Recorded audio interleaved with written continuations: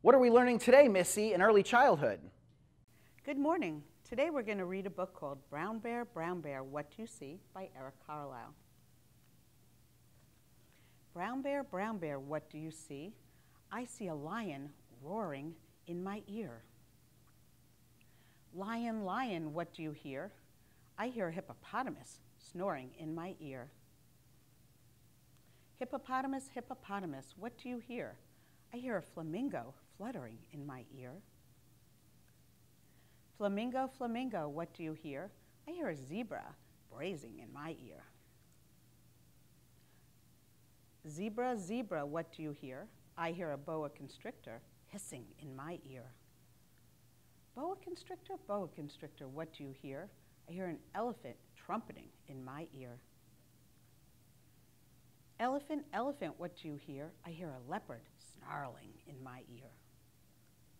Leopard, leopard, what do you hear? I hear a peacock yelping in my ear.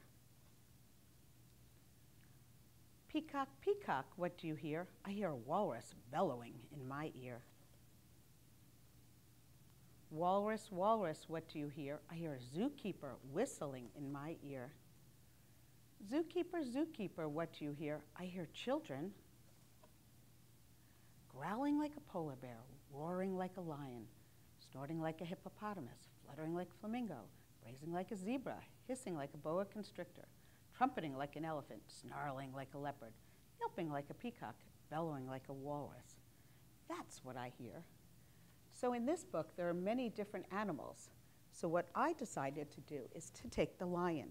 I took a paper plate, I took some yellow construction paper, and I glued it.